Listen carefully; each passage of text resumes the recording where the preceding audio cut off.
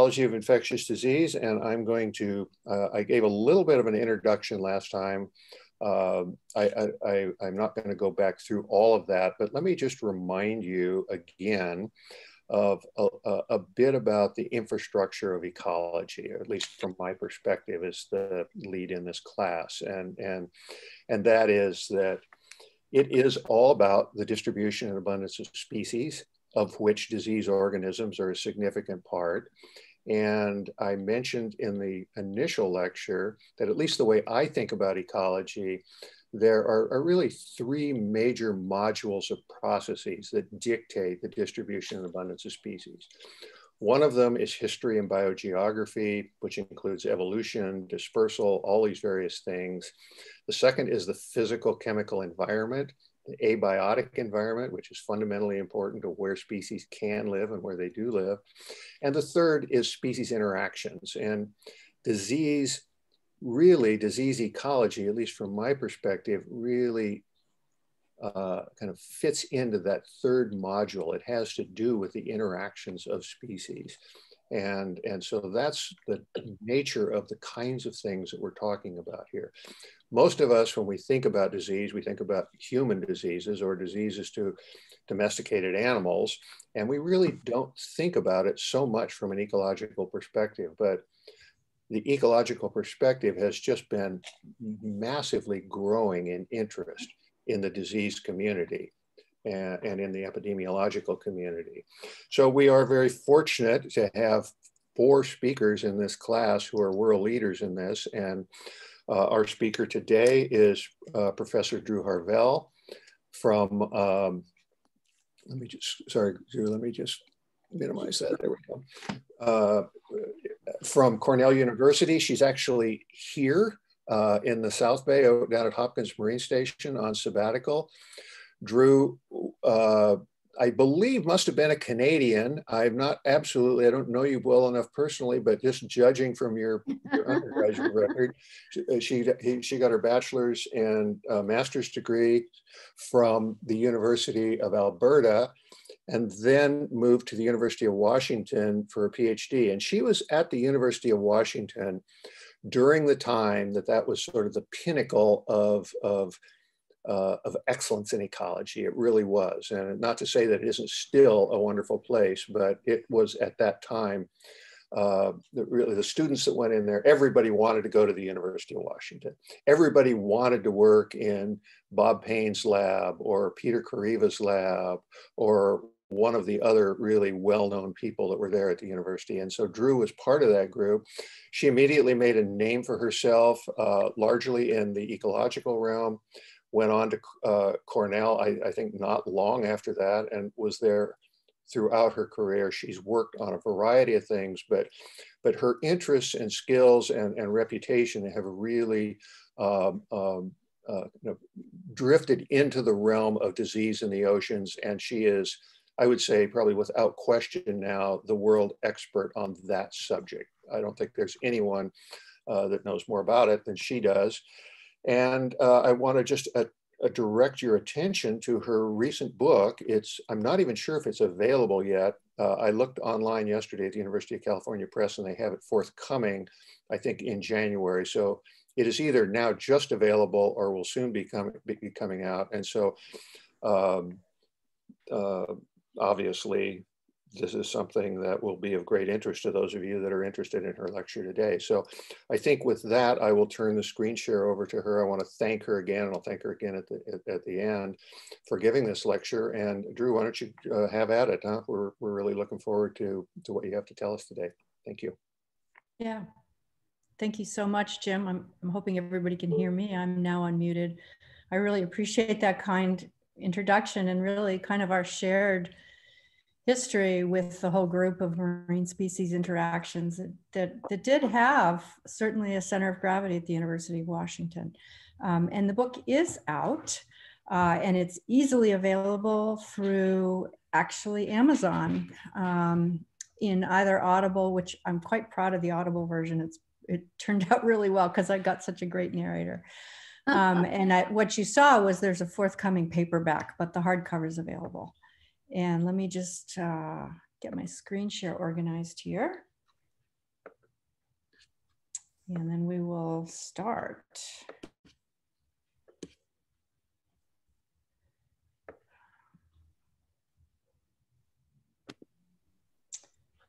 All right, can everybody see my screen?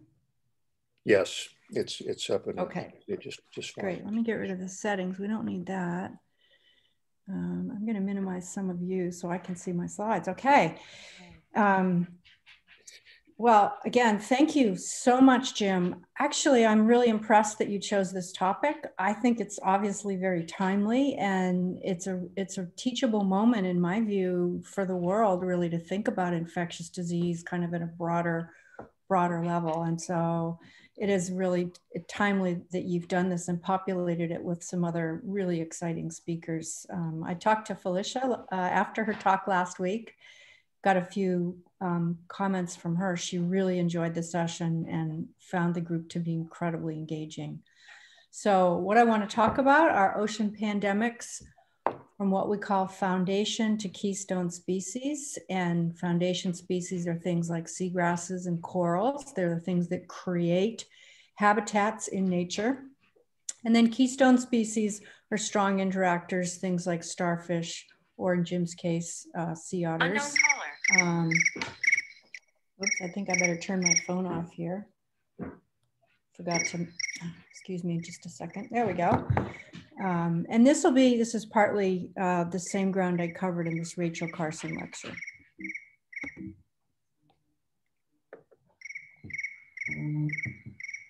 Sorry, I'm having a little trouble with my phone. It seems to really want to be heard. There we go. So Felicia last week talked about where does ecology fit into interactions by host and pathogen. And of course, Jim mentioned that, and I think she showed this slide. She was talking more about pathogens that affect critters on land. And of course, I'm going to be moving into the ocean. But many of the questions and approaches are the same. The kinds of work that we do in my lab is to study the ecology of host pathogen interactions. And I think of them, especially in the ocean, as sentinels of change in some of our ecological interactions. And so, for example, I'm showing you this Venn diagram, which kind of shows the groundwork of how we view these interactions, where we study hosts, pathogens in their environment. And the kinds of hosts I'll be talking about are corals, seagrasses, and sea stars. And in my Venn diagram, the environment is red. And the reason for that is that a lot of the work that we do are diseases that are actually triggered by the interaction of these three components of the Venn diagram in a warming ocean. And then just one comment about terminology. If you've ever thought, any of you, about what is the definition of a pandemic? It's an epidemic that's occurring worldwide or over a very wide area crossing international boundaries. And so we normally think of anything that's crossing continental scale locations as a pandemic. So in that sense, any one of these that I'm talking about would be a pandemic. And then just a comment about the book. Climate change can act directly and through biological interactions such as disease to unravel ocean ecosystems. And the examples and theme really of my book is about that.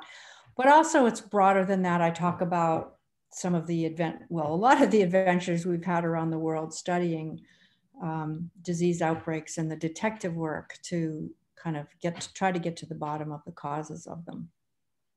There's a lot of science that underpins this work, and these are some of the prominent papers that came out of a National Science Foundation 6-year project that I was the lead investigator for. And in virtually all of these cases, again, it's documenting the effects of a warming climate on infectious disease for marine organisms. So I just want to kind of point out there's a lot of foundation material, most of which I'm not going to take you through. And so today, these are the three main issues I want to talk about. I'll give some background information about some of these infectious epidemics that occur in the ocean and how they increase with warming. I'm going to focus a lot on the work that we're doing in eelgrass meadows, because we're able to study this on what I would call a continental scale from San Diego to Alaska. And it's some of the best disease ecology that we've been able to do in the ocean. And then, lest we all get too depressed about everything that's besetting us, including this new problem in the ocean, there's some ways forward. And I want to end by talking about ecosystem services to improve ocean health. And if my time, if I start to go over, Jim, because I get excited and I forget to stop, don't hesitate to say, hey, we should take a break now. So this is a paper that we published a few years ago, led by then postdoc in my lab.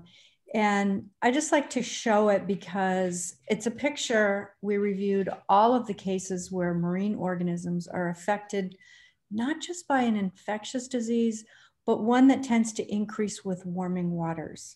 And you can see there's quite a few examples, including things you know well here on the California coast, of course, our stars, and I'll be coming to that.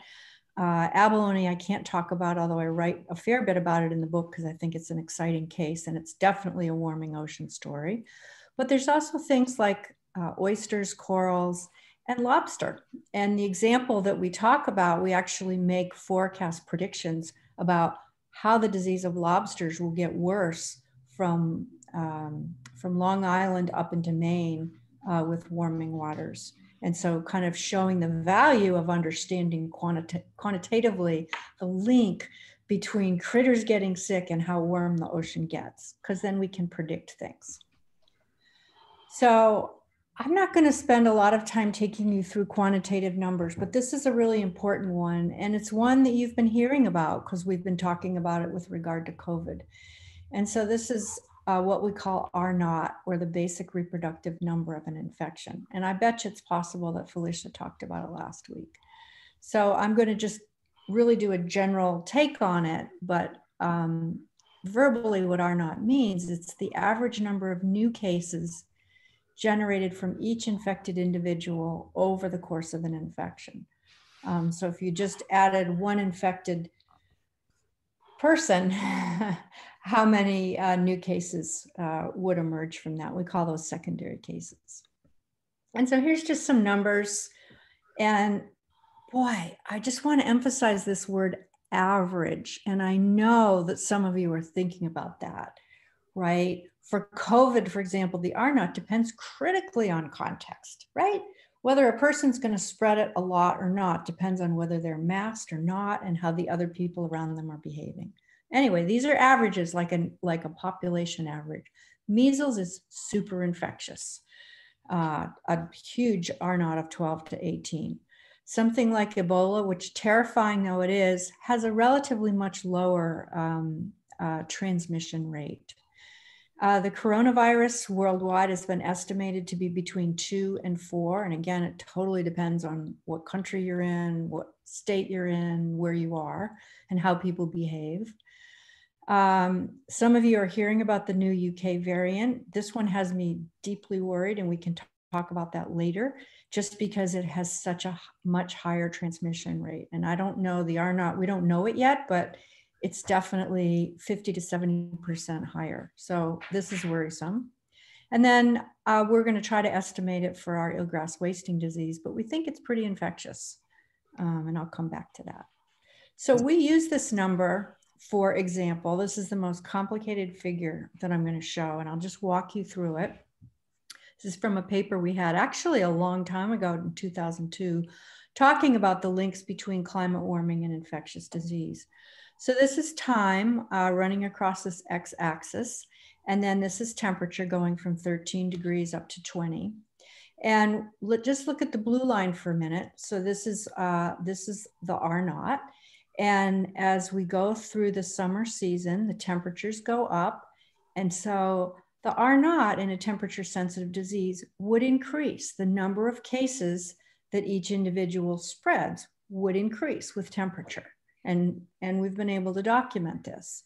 But then the temperature goes back down and you get below this severe disease line, and then everything's okay for a while again. However, with warming, we're shifting this line upward. And this is just even showing, I think, a 2 degree warming here. You can see that even in the a larger part of the season, you're above the severe disease line where your R0s might be 3 or 4. And you're reaching this epidemic disease temperature. So that's kind of the picture of how our very standard epidemiological measure of disease outbreak could relate with temperature. And in fact, we see this in a number of cases. So a lot of the work that we've done over the last 6 years in our network is to try to understand a bigger picture in the ocean of what kinds of infectious diseases are in the ocean and how big an impact they cause. One of the biggest questions we get asked again and again, particularly with corals, is are these diseases increasing through time? It's a hard question, as Jim knows. I've talked to him about this. We've discussed it. It's a hard question because we don't have actual baselines. So what we attempted to do, and this was led by a very brilliant PhD student of mine, Allison Tracy, across all of these marine critters, from fish to turtles to mammals to corals, to figure out over a 40-year period what percentage of the literature is about disease. And you can see that over that 40-year period, let's just look at corals, it's less than 2%. So only 2 out of 100 studies might be about infectious disease averaged over that whole period. There's a lot more for fish. But what we wanted to do was to use the baselines to look through time at how these things increased. And so this plot from 1970 to 2000, I think it's 15, shows the disease reports for corals through time. So then you can unpack that 2% number and see that actually it's increased to the point where in some years it's over 15% in these peak years. And because we have such good data for temperature, exactly GIS matched to the disease reports, we can show there's a correlation between warming and the disease reports in corals. So this is just one example of trying to take a broader view of this. I could talk the whole time about coral disease. We've worked a bit on it. It's an increasing problem worldwide. And it's in addition to bleaching, which you've undoubtedly heard about. Bleaching is caused by heat stress alone. It's not an infectious disease, but it does lead to infectious disease because these corals become stressed and more susceptible. And so here's just one example of this, what started as a mysterious coral outbreak. It's spread now Caribbean wide. It's extremely damaging. That white skeleton on the coral is where it's died. And because it's so bright white, it means it's died very fast. And this is the only living tissue left. And the rest of this would die within a couple of weeks. And so there's been a lot of attention to that, including questions about, where the disease comes and how it spreads. So that's kind of just a placeholder for coral disease being an important part of this. And I don't know, this isn't exactly funny, but it's kind of interesting. This is a little comic that a close colleague of mine, Sasha Seroy, does these for all kinds of marine processes to kind of spread awareness. So the Brittle Star says, okay, who's next? How are you all feeling? Talking to these different species of corals. And this one says, I think I have a rash, a purple rash, and there's a disease that causes purple rashes. This one has got a bleaching problem. It says, is it just me or is it hot in here? This one's not speaking up at all. And then this one, this little mounding coral says it feels like a pile of shit. And so it's just a way to kind of help spread awareness about this. I want to move now and talk about a topic that's probably familiar to most of you if you've spent much time on our incredibly beautiful marine habitats near here. And that's the sea star outbreaks caused by wasting disease. a few general points first. It's the largest marine wildlife epizootic, panzootic. It started in 2013, between 2013 and 15, depending where you were. And less well known is that it continues on the West Coast, and I'll come back to that. It's the largest marine epidemic because so many species were affected over such a wide geographic range, not just on our continent, not just the West Coast, but also the East Coast and also Asia. And at least 20 sea star species were affected. And of course, you know, they're ecologically important. And there's a climate link. So I'm going to tell you a little bit about this. We worked on this at the very beginning. And then you're really lucky because it's not going to just be me telling you about it. This is a really nice video abstract of a paper we published last year entitled "Disease Epidemic and a Marine Heat Wave Are Associated with the Continental Scale Collapse of the Sunflower Star." And so it kind of gives the background, and I think it's fun to listen to. So I hope you like this for about 3 minutes. There's an epidemic in the ocean. Since 2013, a viral disease has been turning sea stars in the Northeast Pacific into melted piles of goo. Of the 20 or so species of sea stars affected by the virus, one of the hardest hit were sunflower stars. Until now, we haven't known just how bad the decline was, but new research has begun to reveal the longer-term continental scale impact of the epidemic on certain species.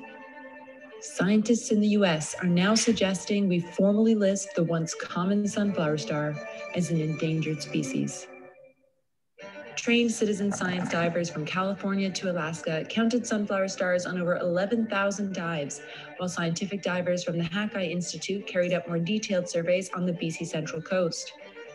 When they looked at all the data, scientists noticed something in common where they saw outbreaks of the virus: anomalously warm water. We still don't know how these warm water anomalies and the virus interact, but researchers say these warmer than normal water temperatures were related to dramatic sea star declines. While divers can patrol waters near the surface, we didn't know whether sunflower sea stars might have found refuge at deeper depths. But thousands of NOAA bottom trawl surveys have revealed that when it comes to sunflower stars, the disease didn't stay in the shallows. For example, data from Washington State shows a crash in populations in both shallow nearshore and deep offshore environments after the epidemic began in 2013. Data from other areas on the coast are similar, with population declines of as much as 80 to 100% in areas across the 3,000 kilometers from Alaska to California. Sea stars may appear to be the passive bottom dwellers of the deep blue, but they're... Okay, I'm going to stop that just because time is moving on, and I want to keep on time and be respectful of that. So that was a paper that we published last year, and I just want to point out some of the underlying consequences of this. This is some older data now from Reef Check California, but I thought it'd be interesting to show the California data, and they were kind enough to share this with me. And that paper that we wrote was partly based on citizen science data. And I don't know if any of you do citizen science work, but of course it was enormously valuable in this case. So for example, the citizen science data for the sunflower star goes back to 2007. So it gives us a little bit of a baseline of the normal numbers for these animals before the dramatic, basically to zero in California. And then a consequence is that urchins are increasing, and along with perhaps other things causing massive declines in kelp beds. And so we're continuing this work. So just as an update, the Pycnopodia are currently rare. They're almost absent in California. We've now been able to list them with the International Union of Conservation Network as imperiled. Other species are still experiencing mortality events. There's some good news. There's some exciting good news in science, and that some species have a degree of resistance, like the Pisaster, we think. And there's a lot of uncertainty about the nature of the causative virus, and I'll come back to that in just a second. Because Felicia last week talked about how you decide if a species is a host for a particular pathogen. And she said you could test a sample of its blood to get see if the genetic sequence was there. You could test a sample for antibodies. You could measure how much it actually transmits going forward. However, to do any of these things, you need to know what it is. And this is the problem. So this is the experiment that we did in 2013 with the sunflower star. A filtrate was made from an infected star. The control part of it was heat killed, so it had no live virus in it. 0.2 micron is about the size for viruses. So anything that was in that filtrate is likely viral. And then the active filtrate was injected into stars. The results of 2 runs through this was that only these ones injected with the active filtrate, and virtually all of them, developed lesions and died. And so that's the evidence that a virus-sized fraction is involved in some of this mortality, maybe all of it. Since then, there's not been a lot of progress on infectious agents. And so it remains a big question. There's a new paper out, some of you may have seen some of the news reports about starfish drowning in the ocean. What this paper describes is what we call dysbiosis associated with low oxygen in lab studies. And so it's not an explanation for this continental scale, pandemic scale mass mortality, but perhaps an explanation for what happens when you bring these stressed infected animals in and expose them to low oxygen. And so we're working with a group on a Pycnopodia recovery plan, including captive breeding.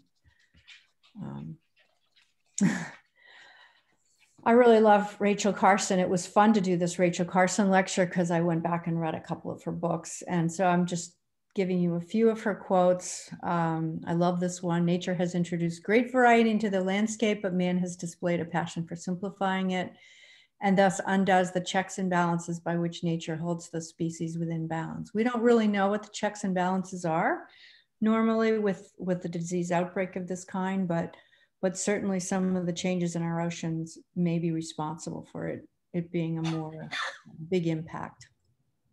So I'm not actually doing formal polling because we couldn't quite figure out how to do that. But I want to kind of take a little brief pause here and just ask you to think a little bit about what I've told you. And you don't have to give the answers. We can talk about these later, but of all the species that we're affecting, why is it that the sunflower star is the one that's now imperiled, that's considered at risk for extinction across its range? Is it because its habitat puts it more at risk? The fact that it was living subtidally deep waters as opposed to something like the Pisaster, which is on the intertidal? Is it eating a different food that puts it more at risk? Or is it the most susceptible to a disease agent that can affect multiple species? And so it probably wouldn't surprise you that although we don't know the answer actually to any of these questions, that I would kind of vote for number 3. We certainly know that this is a multi-host pathogen, and our evidence was that the sunflower star was always the most susceptible. And this is also something that's been played out, for example, with Hawaiian birds and avian malaria. Again, there are species driven to extinction that are the most susceptible. So I'm going to move on. So I hope we're not quite at a stopping point. I'd like to say a little bit more before we take a break, but I'm going to switch gears and I want to talk about the work we're doing in eelgrass meadows. And the reason I like to talk about this is not just because it's so ecologically important, but as a disease ecology project, it's much more satisfying than the sea star wasting one because we have an infectious agent and can do some really solid science with that. So I want to take you through some of this. And then the other piece is that I'll come back at the end and talk about kind of the irony that although this ecosystem has real benefits for reducing disease. It itself is affected by a pretty destructive disease. And we call it a keystone pathogen. It's identified, it has a name, it's labyrinthial zoster, and I'll tell you how we know that and how prevalent it is in nature. And then some of our new tools of using artificial intelligence approaches to being able to scale up our monitoring and do true continental-wide surveys. This is what it looks like.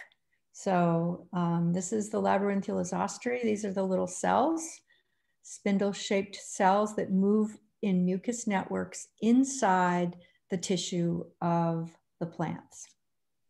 And we're able, we have, I think, excellent diagnostics in this case of what causes these kinds of lesions, because we can culture it.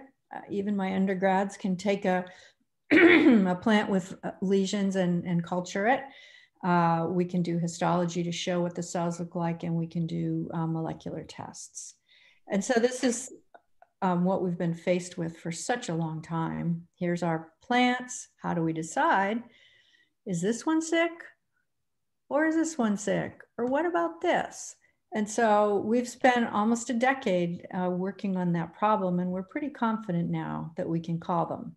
So this is the molecular validation showing we can actually count how many cells would be an infected section of plant. So these kinds of lesions that are dark and run along the plant like that have very high cell counts. The ones where there's already necrosis and whitening in the lesion are older, and they have much lower cell counts, including these where the plant has already died. There's very little of the disease agent left in those. And there's nothing in this because it's just desiccation stress. And fortunately, there's nothing in this because this is a healthy plant. So that's kind of how we make these determinations.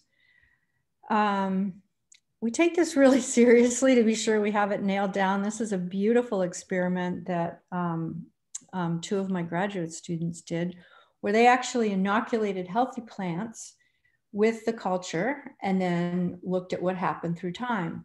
And so I don't remember what the numbers are, but they were big. There were 15 or 20 plants in the treatments and 15 or 20 in the controls.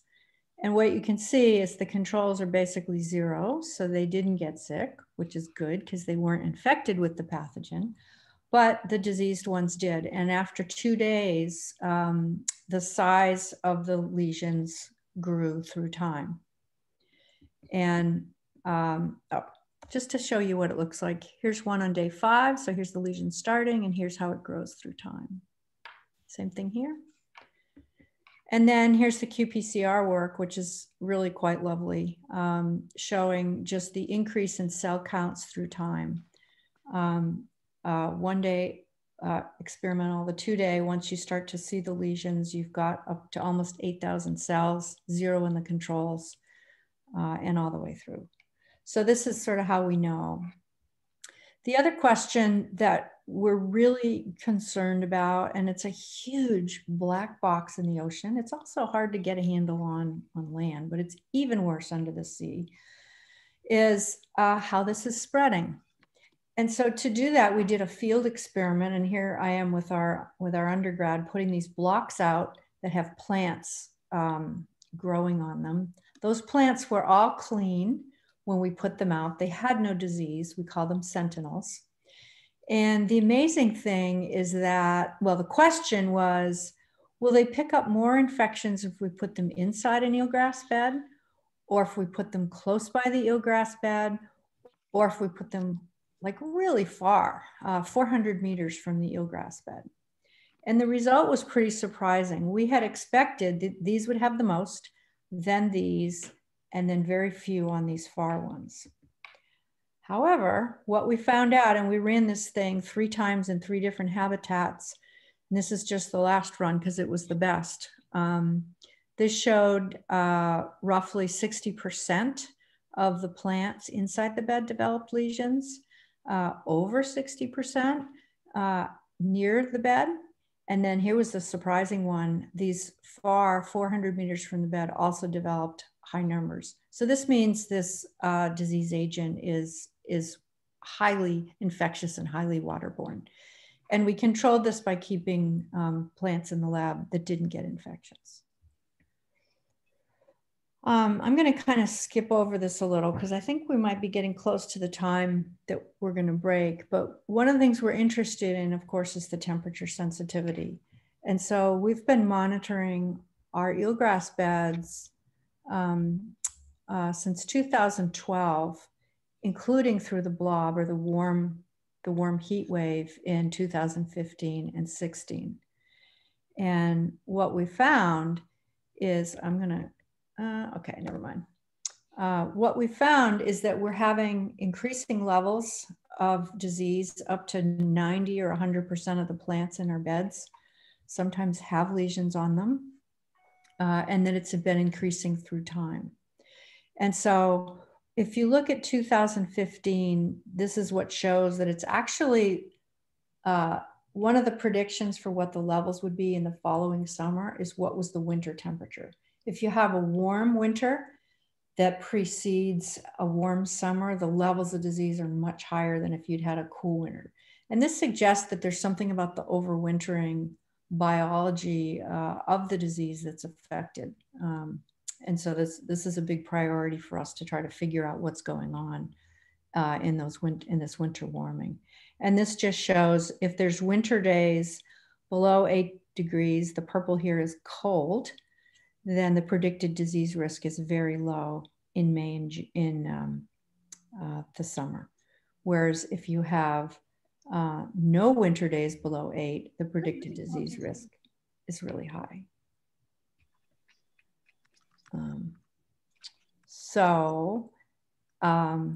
I want to go ahead. So what we've shown, kind of the center of gravity of our work, is the San Juan Islands and Puget Sound. And we've shown big levels of outbreaks. And that led us to say, well, this species is distributed from San Diego to Alaska.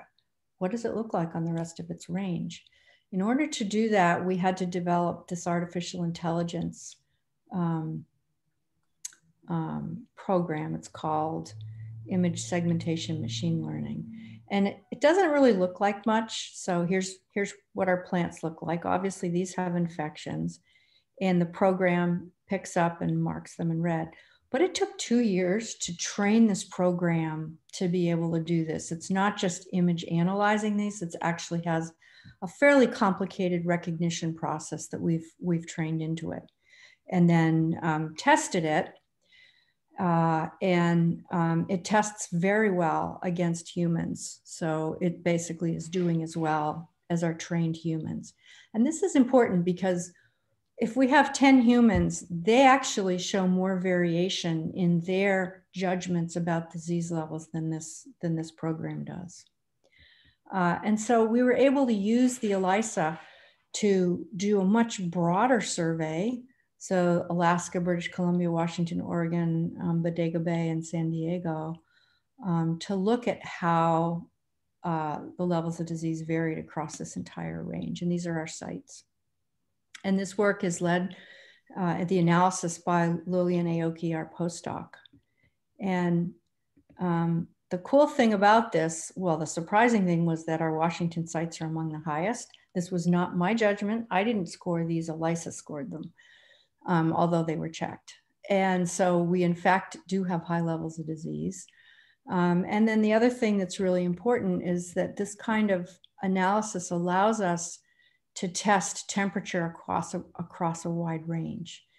And what we're seeing is that the sites that have anomalously warm temperatures have a higher level of disease.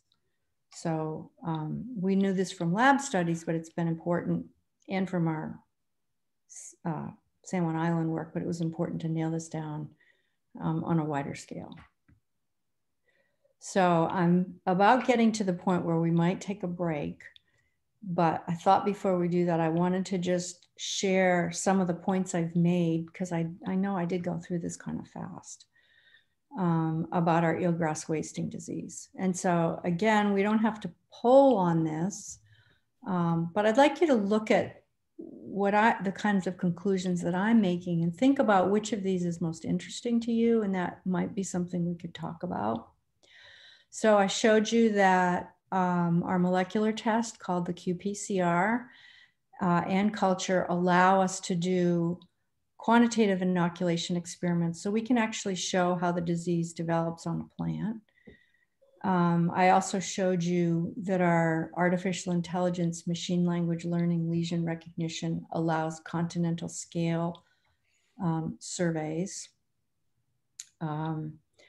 I showed a little bit about how field, and I didn't show you the lab infections increase with warming temperatures, but we have pretty good data on that.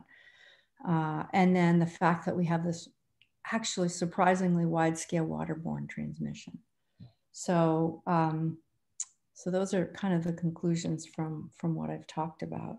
And I don't know, Jim, it's kind of up to you if you think this is the point at which it's good to take a little bit of a break, or should I launch into part 3 of my talk now? I think this is a good time to take a break. Why don't we take 10 minutes and people can relax. You can unmute if you like and talk to one another, or if Drew's still on, ask her questions during that period of time. And then my phone says exactly 10:45. So let's begin at exactly 10:55, okay? Yeah, let's do that. That sounds like a good plan. Hey, Drew, this is Dan Costa. Great talk so far. I'm kind of curious if you have, I mean, it's clear that temperature is important, and I certainly see that, and I would not argue against temperature, but temperature also can reflect water mass properties, either that there's no current, that the water is stagnating, or that you have a different source of water, so that you could have different currents bringing in a greater or lesser degree of bringing the vector. Do you have anything to address that? I mean, I would argue that would certainly be in addition to temperature, but it could also be correlated with temperature. Yeah. Oh, that's a great question, Dan. And the answer is yes, we're trying to get to the bottom of it. In the, lab experiments are nice because we can look at different factors at the same time. So for example, we know that salinity is really important. In fact, in the lab, if we use low salinity conditions, it actually knocks back the infections. And so in our sentinel experiments, we keep them overnight under low salinity for that reason. So yes, and you could expect temperature and salinity could co-occur under some conditions. We also think that probably eutrophic high organic matter conditions also probably stress the plants and predispose them, and perhaps also transmit higher levels. So we certainly wouldn't rule that out. Across all those things, though, temperature has been the most consistent. But I think it's going to be exciting to try to partition out some of those things. One of my grad students, Olivia Graham, is actually working on a bigger data set that where she's attempting to pull out some of those other factors. Yeah, it's a great question. Cool. I figure you'd probably have that, especially with the people you work with, you'd have that in the back pocket. Yeah, well, it's tricky. I don't want to oversimplify this and make it seem as if it's just all temperature. And yet we do think that temperature is sort of the overriding factor, but it's going to be very important to check and see how these other factors synergize with temperature. Yeah. Drew, I have a question. Basically something that has emerged because I've been diving along this coast for decades. And during probably about the mid 80s, I don't remember the exact time now, I'd have to go back and look, but there was another asteroid wasting disease. It extended at least from the Gulf of California. So there were mass die-offs of Heliaster, and then up along our coast, at least to Central California. I don't know how far north it went, but virtually all the stars just disappeared. And I remember seeing them just waste away in these little piles of spicules, just like the pictures you showed of Pycnos. And I wonder, is there any sense if that was the same or a different disease? I realize that, I'm sure you're aware of it, and I don't know what, but that disease ended very abruptly. And all of a sudden, there were stars back in the kelp forest at Hopkins, you know, a year or two later, and it looked just like it did before. And so I'm wondering, one, do you have any sense of whether that was a similar disease, the same disease, or a different disease? And what's your thought? I realize this is just kind of, there's no way of really knowing, but is there any possibility or likelihood that this is going to end again, that it's going to abruptly end like that one seems to have ended? Yeah, that's a lot of questions all at once, but they're all good ones. Heliaster was impressive. And as far as I know, the Heliaster has not come back. That's kind of been a sort of a surprising part of that, unless you know differently, but in the southern part of its range.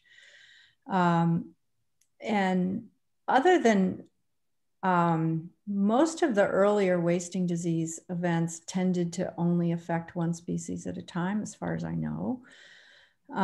Whereas the 2013 one was pretty surprising in that it just took out such a big swath of them. But like you said, for example, our intertidal star, the ochre star that probably everybody knows, seems to be making some recovery, at least in our water.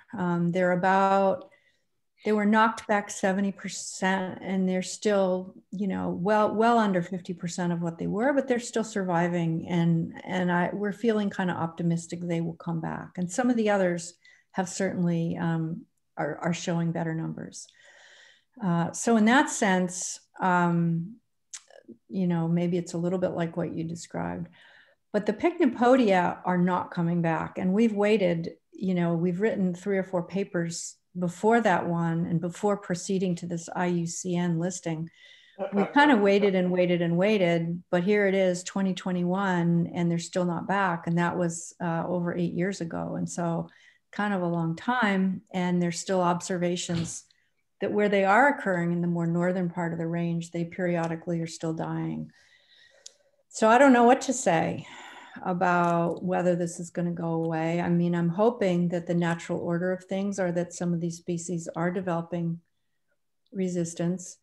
But we do know that multi-host pathogens can be dangerous.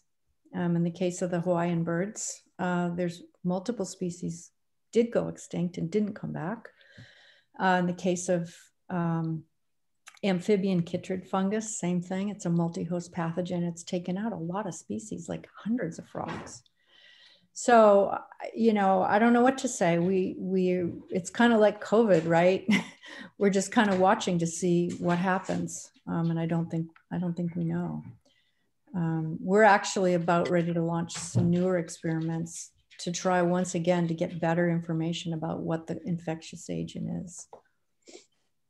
You know, I know you've been interacting some with Ginny Eckert. I'm involved with a project where we're doing some sampling, still doing some sampling from some long-term sites in Southeast Alaska, around Sitka and up in that area. And the group that was up there last year saw what they thought were some recovering Pycnopodia. Now, I don't know exactly what that meant. Jenny probably would know better than anyone, just since she's up there and is connected to all these things. Or Christy Croker, I think you probably know Christy, who's here. Christy actually has been leading that work with some undergraduates, but they seem to, you know, the reports that I heard were that they were seeing some large Pycnopodia there where they hadn't seen them the year previous, which would indicate that maybe there is some recovery going on in that area. But I'm not aware of any others.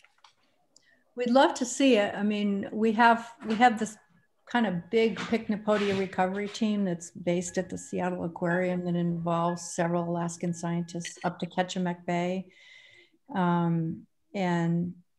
It's very spotty. There are some places, and there's some places in BC tucked way up in the the really cold, low salinity fjords that seem to be slight refuges for them. So yeah, they do show up from time to time, but it pretty low.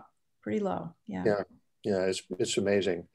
I mean, anyone that's worked up in Southeast Alaska in particular knows how abundant sunflower stars were. I mean, they were just everywhere. I've never seen anything like it, and now they're just gone. I mean, it is astonishing, really. Yeah, it was astonishing. Yeah. Okay, so we are at 10:55. I think it'd be a good time to get going again. That's what we had planned. And so I'm going to ask everyone if you would again mute your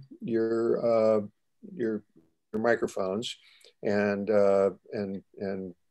X out your videos, so that, because it's been great, Brew. The signal has been good. I mean, it hasn't been weak at all. So it's working really well. So we'll do that, and you can finish up, and then we'll use whatever time after you're finished with your presentation for Q&A and discussion. I'm sure there'll be people that will want to ask questions. So let's go ahead with that. All right. Yeah, that's great. And thanks everybody. You know, I forgot to congratulate you all for even just being here. I mean, we're having a pretty crazy week in terms of our country and what's going on. And it's extremely distracting between the levels of COVID and the danger from COVID and the danger to our democracy. So for me, I don't want to say this is my happy place studying disease, but science and working on the science issues certainly is. And I like to think about this. This is a sort of a new direction.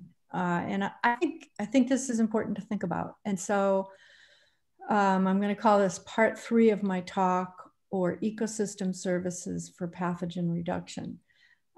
Scientists like me and Jim talk about ecosystem services. They're the things that a natural ecosystem does that are helpful to humans. And so, for example, probably one of the best examples is the New York City watershed. Instead of, you know, damming a bunch more rivers and putting in a really complicated, expensive water filtration plant, they use the natural ecosystem services of clean waters in the mountains. And so that would be an example of an ecosystem service. The one I'm talking about here is one that Science magazine called marine hygiene. They actually named this thing, I didn't, in our article. And our article was about pathogenic bacteria being reduced by 50% in Indonesian seagrass beds. And this was part of a long-term study work that we'd been doing in Indonesia.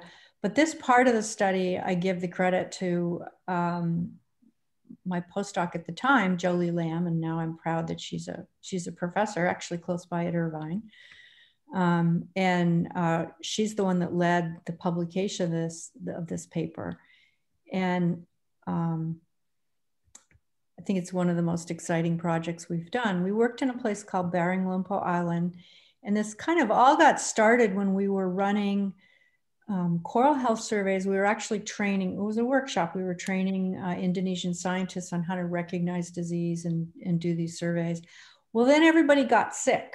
And so it was a little bit of a joke, like, here the coral disease health people are here and now everybody's sick. And so, you know, what's going on? But of course, we argued that what's going on is that some of the things that are making, you know, humans sick are maybe also making coral sick. And so we saw it as an opportunity to kind of create that linkage between human health and environmental health. And so our hypothesis was that in some locations in the seagrasses, there were fewer pathogens. And so what you can see, if you just look at the pink boxes, for some reason my cursor's not coming up. That's, if you just look at the pink boxes here, you can see one of them says, you're not on share screen. Oh, well, thanks for pointing that out.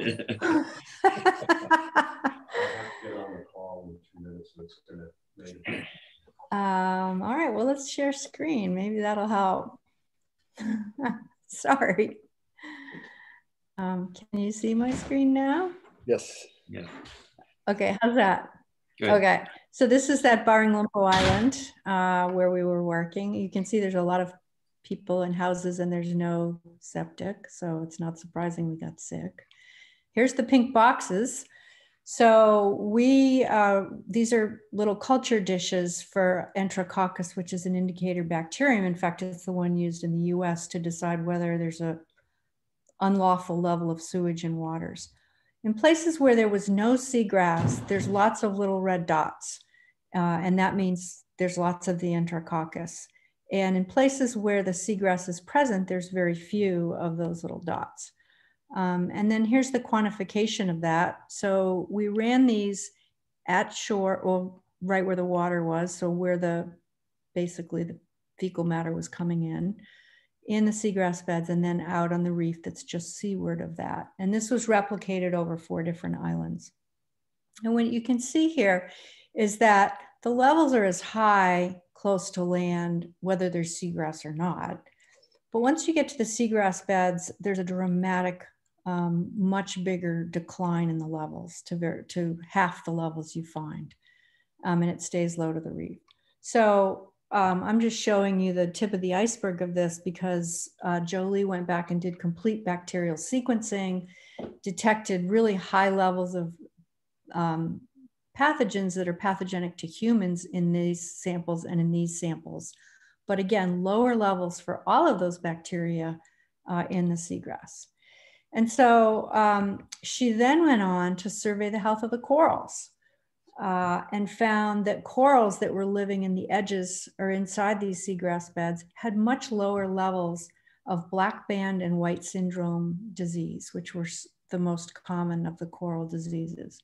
And so this was kind of the first study to link the potentially cleansing powers or detoxifying powers of a seagrass bed for both humans and perhaps for our biota like corals.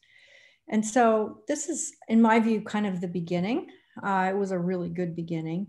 And so we're really interested to pursue this hypothesis, but in domestic waters. And pathogen overruns are also a serious problem in places like Seattle, probably places like Santa Cruz at certain times of the year. We call them tiny monsters or bacteria, but there's kind of the headlines we get: King County fined for sewer overflow violations.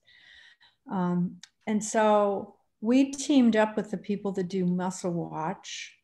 They use mussels as passive integrators of toxins in the water, and they plant them all over around Seattle and Puget Sound in over 60 locations.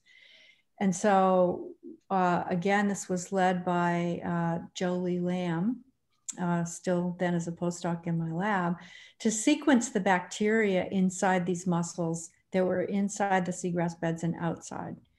And for the first time, we showed some really bad stuff in Seattle's waters, things like Staphylococcus, Campylobacteria, and Enterococcus, things that would make people sick at certain times of year. And that the levels, the diversity of these pathogens at our highly urbanized sites were lower inside the seagrass than outside the seagrass. These were actually paired. And then we actually outplanted mussels inside and outside the seagrass. So this study, we're not done analyzing the data from this. I'm waiting actually daily to get the manuscript. But so far it's showing that in urbanized areas, in these seagrass meadows may reduce the levels, or the levels of human pathogens are lower in mussel gills. Now, this is kind of the beginning of a study like this. We're not, we don't want to claim that seagrass is doing all of this, but so far it's very supportive that you can have natural ecosystems that have natural abilities to detoxify pathogens. And it's not really surprising. We know, for example, that seagrasses, kelps, mangroves can reduce pollutants in water naturally. So this is not really a very surprising result in that sense, but it's one that hasn't really been thought about from the perspective of how we can actually use these natural ecosystems and what their real value can be in terms of services, that they can actually have health benefits for humans. And so just in the context of this, I had the COVID outbreak has been something as a disease ecologist that I've watched every minute since last January because I just was amazed. We knew something like this was going to happen, but then to actually see it roll out and to see it reach such unprecedented levels was not expected. So I wrote a op-ed for the New York Times just because I was kind of thinking about it nonstop. And so one of the things I said, well, the title of it was How Starfish, Snails, and Salmon Fight Pandemics. I did not think of that title. The op editor at the New York Times came up with that. But over time, I've come to kind of like it because at least it points out the value of looking in the oceans, understanding how processes work in the oceans to broaden our ability to deal with infectious disease. And so I said, one of my quotes is, now the world is seeing the deadly path cut by a terrestrial pandemic spread by a new coronavirus that has killed tens of thousands of people worldwide. Of course, this was in March that I wrote it. Now we've had over millions as it continues its sweep. If anything good is to emerge from this, it will be in the quest to better understand pathogens, infectious agents, and their hosts, to think about nature's best defenses. Let's really think about what are some natural solutions to disease outbreaks, and maybe begin to apply these findings to engineer a safer world. And so that's kind of what that article was about. And I felt like Rachel Carson said something like that earlier. She said, here and there, awareness is growing that man, far from being the overlord of all creation, is himself part of nature, subject to the same cosmic forces that control all other life. Man's future welfare and probably even his survival depend upon his learning to live in harmony rather than combat with these forces. So I'm here making a pitch that we figure out how to take advantage of some of the things nature's already figured out in terms of fighting disease and living more in harmony with nature. And so that's why I wrote this book, Ocean Outbreak. I have this little logo. This is our Ecology of Infectious Marine Disease. This is a research coordination network that was funded by the National Science Foundation. So this was a team of over 50 scientists that worked for 6 years on different issues of infectious disease in the ocean. And so I kind of was drawing on our collective experience in writing this book and feeling that the story needed to be told. But I don't know if any of you are authors, if you've written books, but I know Jim has. And it's hard to think about how to frame a story, how to tell a complicated story, especially a big one like this. All these little pictures here, these are all the organisms in our oceans that have been affected by disease outbreaks. So it's a kind of an epic tale, but it's almost too big for anybody to want to hear the details about. So I was puzzling over how to deal with that. Plus, there's the fact that when these disease outbreaks happen, our food chains are disrupted, and certainly the sea star case is an example of that. Species are endangered and can be brought to the brink of extinction. And again, the sea star example is a case of that, but there's others, for example, abalone. And then there's the complication of so many causes, human and environmental causes.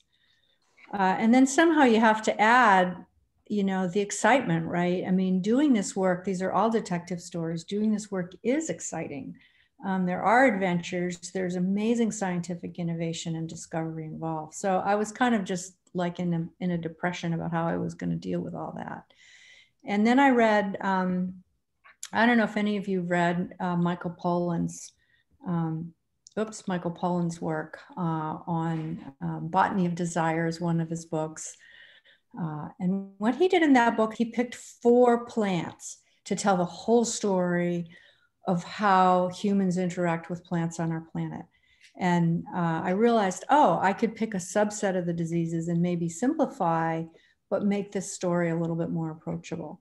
So these are the 4 I picked for this book. Of course, corals, because it really clearly shows the climate change driving a huge increase in these diseases.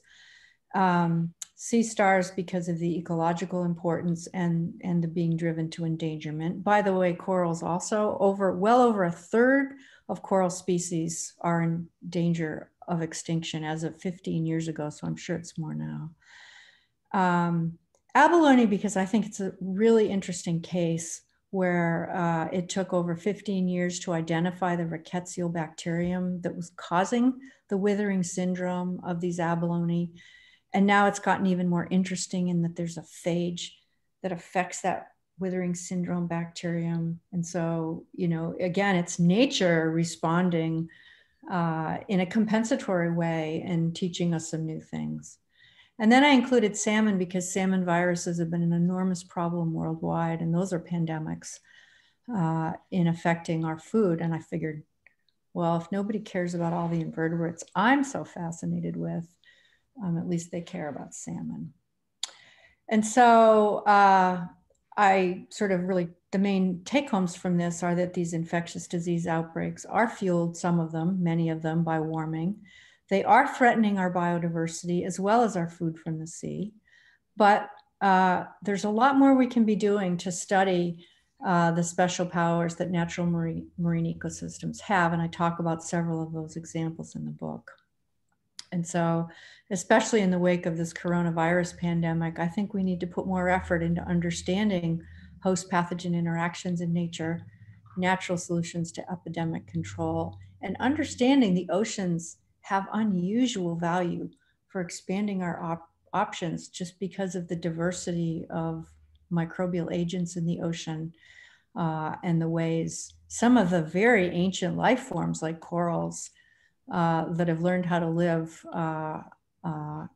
in these ocean waters. And so I think there's a lot more for us to learn. And I think that's probably my final word. Let's just see what we have here. Yeah. I probably made it sound like I do all this single-handedly. I just go out and do everything. But, you know, it's these people. This is our group from about 7 years ago studying both sea star wasting. They're geared up actually to go do the eelgrass surveys here. These are a series of undergrads, grad students, and postdocs, all of whom are still working together on this. So that's something I'm really proud of, is that it's been an amazing team that's stayed together.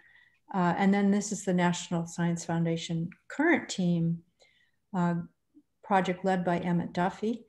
And this is Lillian Aoki, our postdoc, working on that.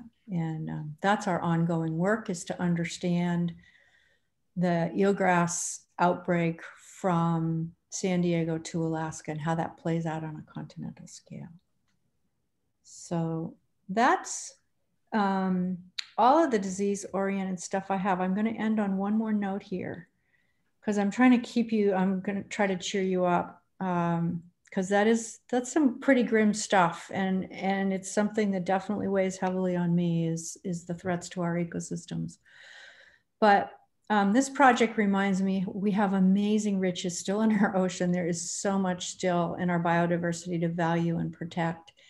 And this is my first book, A Sea of Glass. In addition to my other work, I'm the curator of these Blaschka glass invertebrates. So these things are all in our collection, and they're made of glass. And they're exact replicas of particular species in the ocean. So this book is about going back and finding the living matches for these, the Blaschka glass that was made 160 years ago. There are over 800 different marine species shown in this. And so this is one of one of our locals in Friday Harbor anyway, the swimming sea star Stomphia. It just it shows you how good the match is between the glass and the living anemone. And so it can leave you with a challenge of, you know, which one do you think is glass and which one is real? I'll just tell you, Finn the dog knows, but that's because he read the book. So that's all I have for now. I'd like to talk about any and all of this. Okay, well, thank you very much, Drew. That was fabulous. So interesting, obviously a very relevant topic. And I think what we will do is I could ask you now, all of you that would like to engage, to go ahead and unmute and open up your video, and we can proceed with a discussion for, you know, a while now. We have a bit of time. So those of you that might like to ask questions or engage yourself in a discussion here, please feel free to do that. All of you, okay? So yeah, go ahead and unmute if you would, please. And those of you that want to ask questions, and let's go forward with it. And maybe I will just start out. I have a question that I'd like to ask you about the Indonesian work and the harmful bacteria and the impact of the seagrass.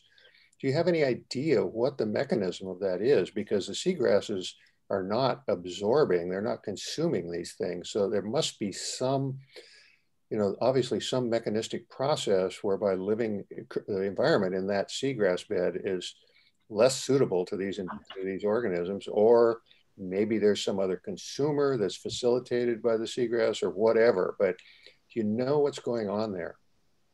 Yeah, I'm so glad you asked that question, Jim. That is kind of the $1 million question, and it's not something that we were able to get to the bottom of in that study. Jolie's put a little bit of effort into that. Basically, the short answer is we think there's 4 processes that are important, and probably maybe the most important is oxygen production. I mean, our normal septic, and I'm not arguing we shouldn't have septic treatment plants. we do need those. I'm just saying that there's a lot of problems with overflow, and we also need our natural ecosystems to mop that up. But the production of oxygen by these plants is probably really big. So our guess is that might be, you know, half of it, maybe more. But certainly there are a lot of, the thing about eelgrass meadows is they have very high biodiversity. There are a lot of sponges and clams and oysters and sea squirts that live in those seagrass beds that are also busily filtering. And so Jolie did collect a bunch of oyster samples from inside and outside some of those beds, and we don't have the results back from that, but, you know, one hypothesis is that, you know, the natural biota is helping to filter out some of those pathogens as well. Thirdly, we think that just passive processes, when water flows through a seagrass meadow, things settle out, right? It slows the flow of water. And so, you know, just the passive process of being there probably contributes something. And then there's one more, and this is one that we're actually putting quite a bit of effort into in our NSF project, and that's the role of the bacteria that live on the surface of the seagrass itself. It's called the microbiome. And of course, all of us have a microbiome inside of us, well, actually on our skin too. And so there are a lot of you know, good bacteria that live on the surface of seagrasses that could also be fighting some of these pathogens. And so that's kind of interesting to us to see how it operates. And one example that kind of gave us the idea for that is a group of Japanese scientists showed that there's a bacterium that lives on eelgrass that can slow the growth and sometimes kill harmful algal blooms. And so that's one example of, you know, a microbiome constituent that does something similar. Yeah. Thank you. Yeah. I'll leave it open to any other discussion and questions, please. Go right ahead.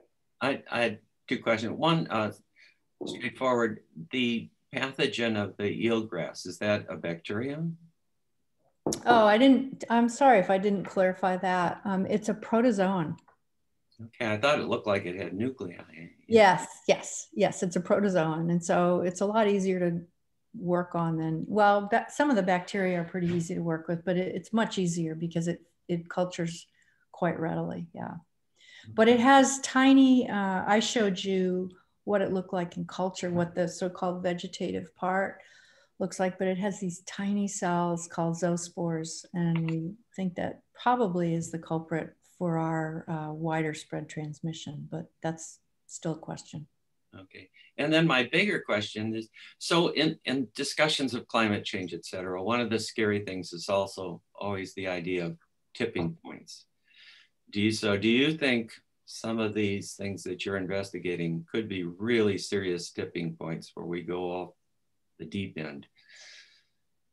Yeah. I mean, that's one of the reasons why we're interested in doing this continental scale modeling, is to see where some of those tipping points might be in particular locations on our coast, because that's what I'm most concerned about. But in the 1930s, there was a massive outbreak in eelgrass meadows. Of course, the causative agent wasn't well studied, but it's thought that it was Labyrinthula zosteri. And it decimated entire eelgrass beds. I mean, it took out really a large proportion of eelgrass beds on both sides of the Atlantic. And so that's the kind of thing I'm actually pretty concerned about. We've seen some of our locations, we've lost 90% of the eelgrass in some of our places. And so we definitely know it has the potential to do that. And we don't know in terms of the causes what all the tipping points are, but I think that's a really good way to frame that question. You know, in the case of the sea star epidemic, it's just, that's been a very, very, very tough, frustrating one to study because we don't have our hands on the causative infectious agent.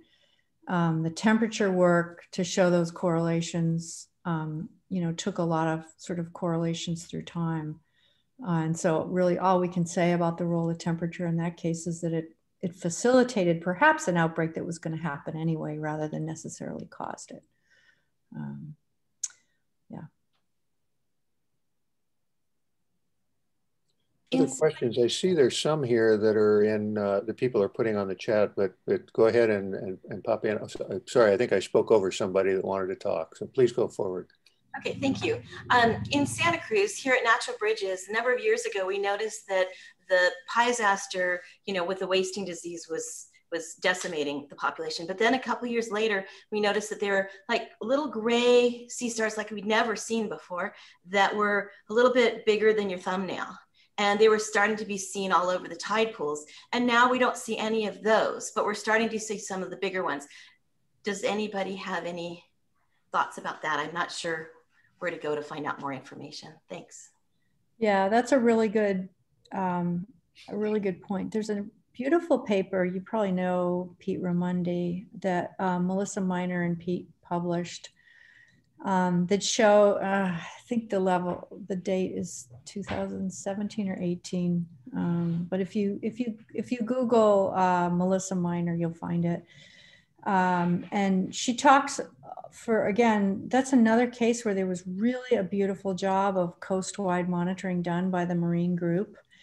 And they did observe what we call a recruitment event of piesaster, you know, right after the outbreak, and it created great hope at the time, but they just didn't make it. And so, you know, they didn't turn into adults in most places. And so the thought, and we did some experiments in 2014 where we brought the little ones in alongside the adults. And we actually found that the small stars, the juveniles, you know, the ones you're talking about that are like that, actually died faster. And like with the adults, we could see lesions and follow sick ones through time. With the little ones, they were just gone. And so, you know, when they got sick, they died. So what we infer from this is that recruitment event, you know, most of them didn't make it, but maybe some of them did, right? We've seen a few stars coming back, and the hope is that those are somehow resistant. And there's some really exciting work being done on the California pies-asters to examine the hypothesis that there could be some resistant ones coming back, and that would be really wonderful. Yeah, yeah. And the same thing with the Pycnopodia, the sunflower star. We did see there were few recruitment events that people noticed with excitement. Oh, good, they're coming back, and then they just never grew up. When they got to be about this big, they just didn't make it. Yeah. Yeah. Thanks for that question. Please, Gunter. You'll have to unmute. Yeah. There you go. Yeah, thank you very much for your very interesting presentation here. I wonder, is there a process where your findings get channeled into a higher level of organizations like marine world associations, and does that go into politics and then ultimately into environmental groups who make these bigger decisions? Yeah, well, I think it's a new age, right? For the last 4 years, there hasn't been a lot of policy options that looked like they were going to be moving forward, but I think we're going to see some, and so I guess there's a lot more hope that we can push a lot harder for the role of science in making decisions and in protecting our natural environments.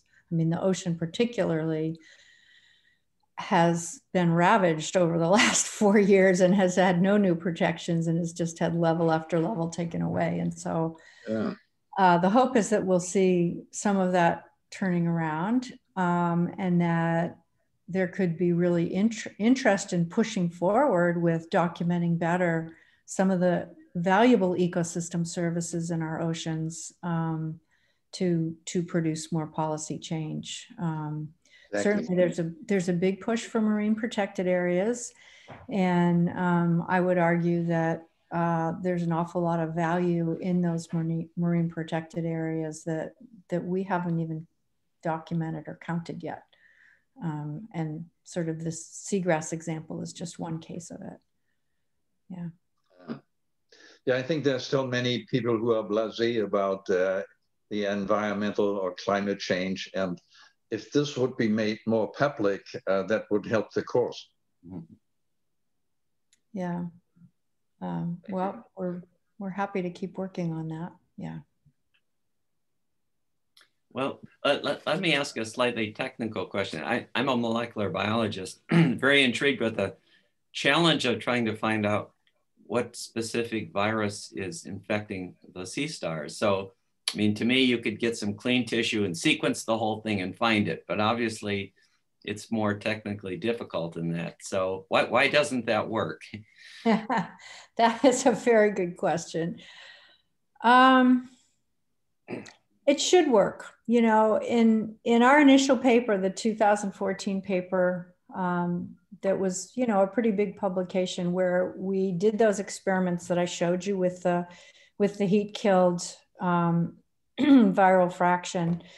There was a candidate virus suggested based on those kinds of studies, basically comparing the metagenomics of healthy and sick individuals.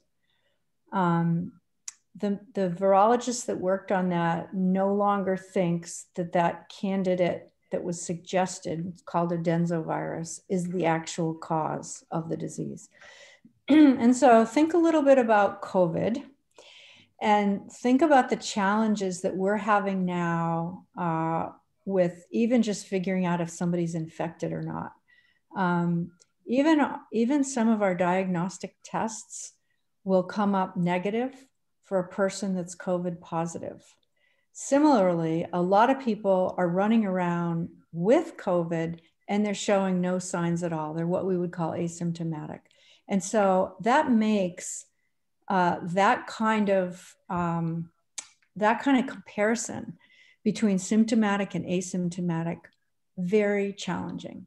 And so I would think the same thing is likely happening, for example, with our sea stars, that there could be a lot of asymptomatic ones that are still carriers of the causative agent. And then there are symptomatic ones where maybe the causative agent has gone past the point where you can detect it, you know, and it's not there. And so I don't know if I'm making this sound really complicated, but it actually is really complicated. And the other example of this, and I love to tell this one, is the abalone. So think about the withering syndrome of the abalone. And I talk in my book about the story of Carolyn Friedman, who's a really talented disease pathologist. She was working for the state of California in the late 80s when they were trying to figure out, why are all the abalone dying? Is it temperature stress? Is it this? Is it that? And finally they were like, it must be a disease, but what is it? And they went through about 3 different things and they kept rejecting them. And finally they found the right one, this Rickettsiobacterium that's in the stomachs of the abalone.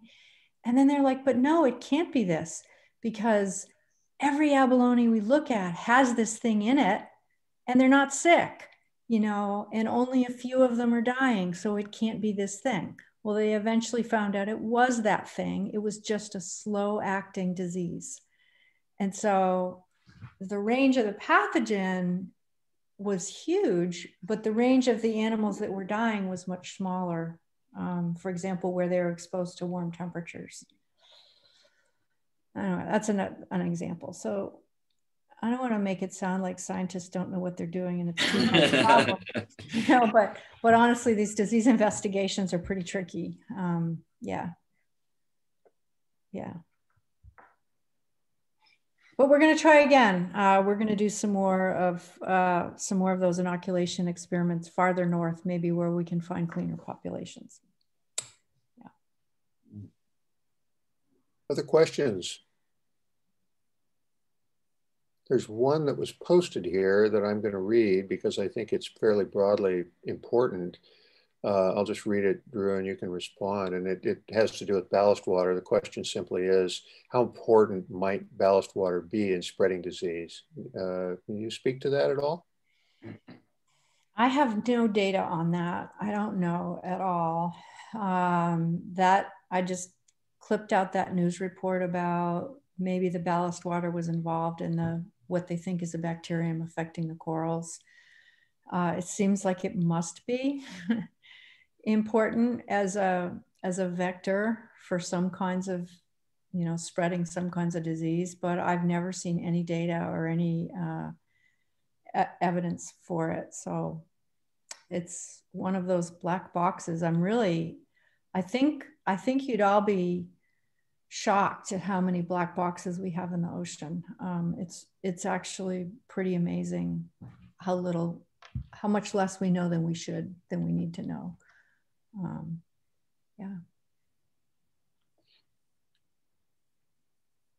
Any other questions or discussion? I have one more, but I would prefer to leave it to others of you that might like to chime in. I see a question here. It says, in your little diagram of marine species affected by zoonotic outbreaks, there were no seals or sea lions. Was that because they are not exclusively marine, but cross the marine terrestrial boundary? No, it's just because my little diagram was not comprehensive. There were lots of things that could have been in that diagram that I didn't include. So it was just getting too full. Seals are a really interesting case in terms of the disease ecology of the kinds of things that are affecting them. You know, morbillivirus is one of them, which is a pretty interesting disease because it's so close to canine distemper. And there's big questions about you know, are there cases where seals have actually been infected by dogs with canine distemper, or the other way around? So there definitely are very interesting questions about things that cross the marine terrestrial boundary. And the seal diseases are one of them. Some of the whales have influenza viruses that type out to be quite similar to humans. So, yeah.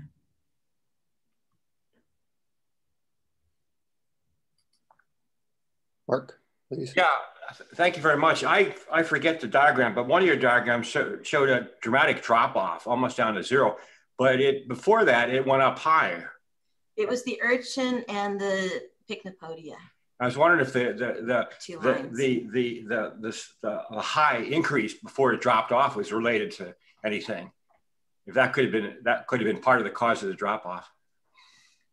It was a diagram with two of them going along, and then one went way up.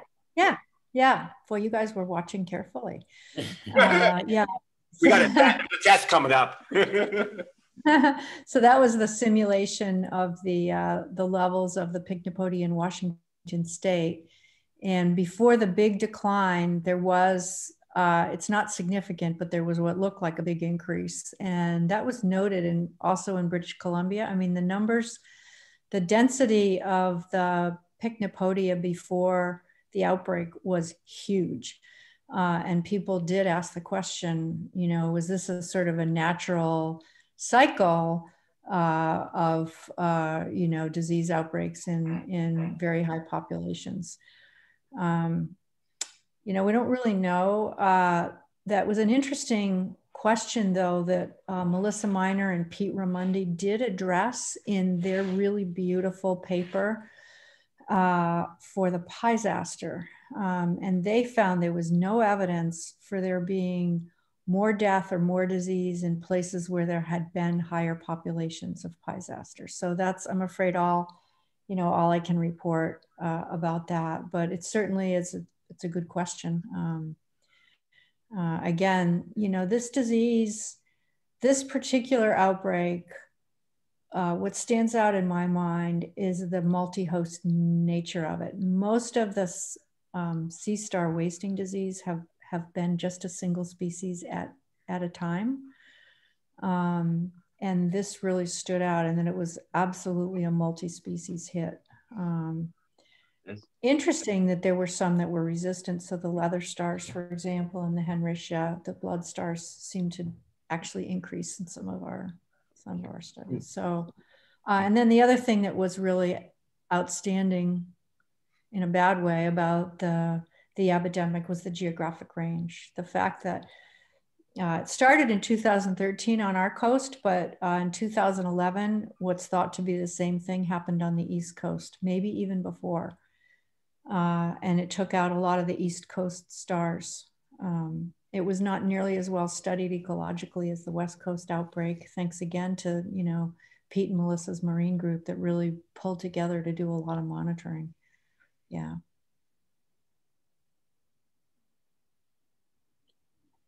Drew, I have one last question, unless something else comes up before we sign off, and it has to do with urchin wasting disease, something we've been interested in quite a bit on this coast because we've seen these huge die-offs of sea urchins that are due to a wasting disease. And it's also been shown on the East Coast and probably elsewhere in the world, I know.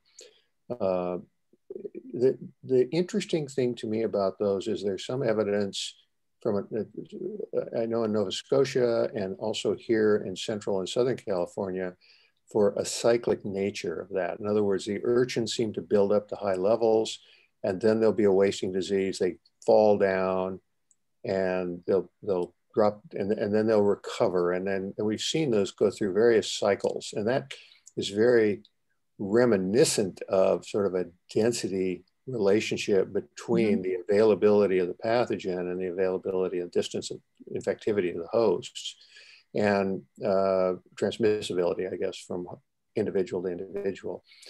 And I'm wondering, is that, do you think, because it's very species specific, that is, it's urchin specific, whereas in the case of the sea star disease, it's multi-host, or do you think something else is going on there? Or do you have any real idea of what's happening there?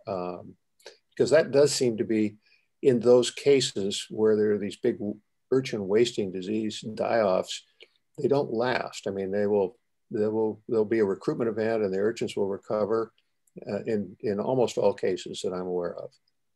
Mm-hmm. Yeah, that's a really good question, Jim.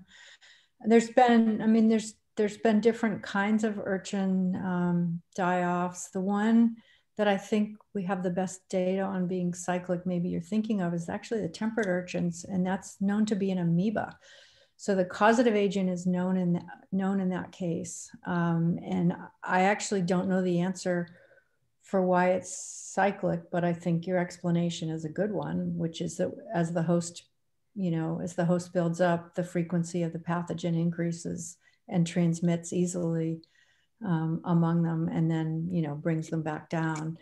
And so again, if it's a specific relationship, it has a tight density dependent regulation. Whereas what's dangerous about these multi-host pathogens is, they can drive their most susceptible hosts to extinction because they have a refuge in all the other species that they're infecting. And that includes something like COVID. COVID's a multi-host pathogen, right? I mean, it originated in bats. It affects minks, us, cats, I guess. And so, there's some issues also with that, evolving different lineages and different hosts, but it makes it a lot harder to control. And so, yeah, your point is well taken. And I'd have to go look at Scheibeling's work on the amoeba, outbreaks in the urchins, but that's the case I know of for that. Now, the other big urchin outbreak is the Caribbean one, the diadema that happened in the 80s. And that is thought to be bacterial, although nobody was able to confirm it at the time. And that's different. That's not been cyclic. That happened in the early 80s or mid 80s. And they still are not back to the levels they were once. Same thing with the Heliaster, as I understand it. They have not come back. So very interesting. Yeah, well, thank you, Drew. I think unless there are others that want to pop in at this point, we'll start to draw this to a close. I'm not seeing anything, I'm not hearing anybody, so I think we'll go ahead and do that. I'd like to thank you so much for taking the time to do this again. Drew, whoops, I see there's some hands clapping, so thanks so much. I mean, it's really providing a great service to inform us that the issue of disease in the oceans, obviously, a very relevant adjunct to what we're dealing with in our own daily lives with COVID and the awareness of disease on land. So thank you, Drew, for doing that. I want to remind all of you that next week, same time, our third lecture is going to be on Lyme disease by Rick Ostfeld. I can assure you it will be another scintillating talk, very interesting. I know quite a bit of that particular literature and him personally. It'll be wonderful. So please come and listen in on that. Another disease that we are, that affects our lives right here in California, although not so much as in other places. And yeah, with that, I think we'll just go ahead and sign off. And thanks again, Drew. And I'll look forward to seeing you one of these months or years when we can do that. All right. Indeed. Thank you so much for having me and for all the good questions. Thank you. Thank you. Recording. Thanks. Nice to see you all. It was great. Appreciate it so much. Very welcome. And I'm happy that everybody's going to be so well versed in infectious disease by the end of this. Well, it's very relevant, isn't it? Universally too. Thanks again, Drew. Yeah. Bye. Bye. Bye, Drew. Bye. I must like.